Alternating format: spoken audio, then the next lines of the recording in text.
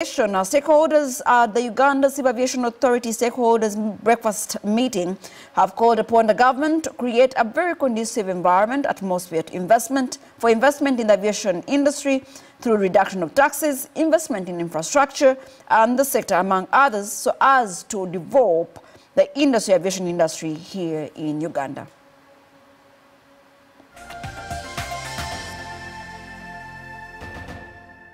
In order to have a safety culture.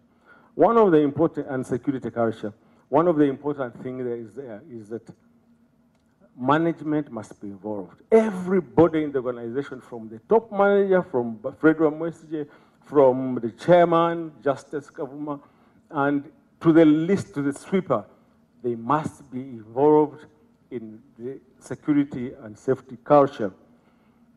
We all must believe that it is important to have this security culture, and it must be an integral part of the organization. It must be within our DNA that we have security and culture.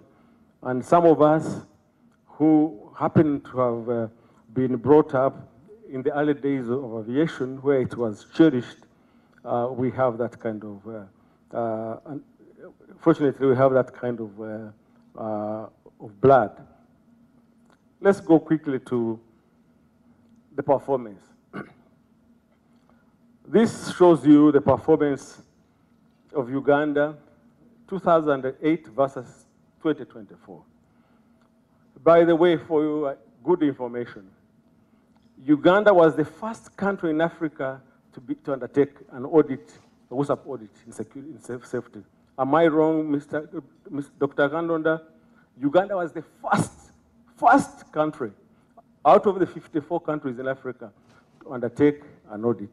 And you can see there, look at the blue line, that is 2014, there was an increase in almost all areas because we had some kind of experience. And I will tell you that for about 6 months, Muneza and I don't know who else was there. Is Silver here?